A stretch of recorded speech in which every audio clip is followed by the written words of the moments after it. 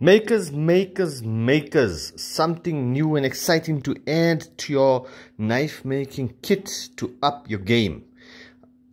This here is what I'm calling a lapping plate by Z's. It's 8mm toughened glass, polished edges, polished and beveled edges, and as you can see, it's perfectly flat. That's a thin steel ruler and it's nice and flat on here.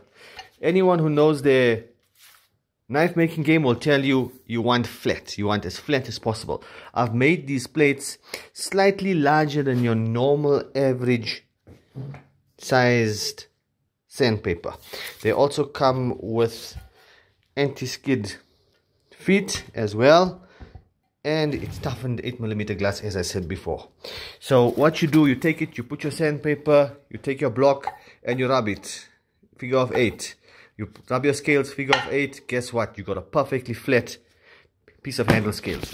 You need your blade nice and flat. You stick your sandpaper on, you go on, you rub it back and forth, back and forth. You're going to get your blade nice and flat. Flat is important. You always want as flat as possible with whatever you do. These lapping plates are awesome. They're strong, durable, beautifully made as well, and only 240 bucks. So get them from Z's. Z out.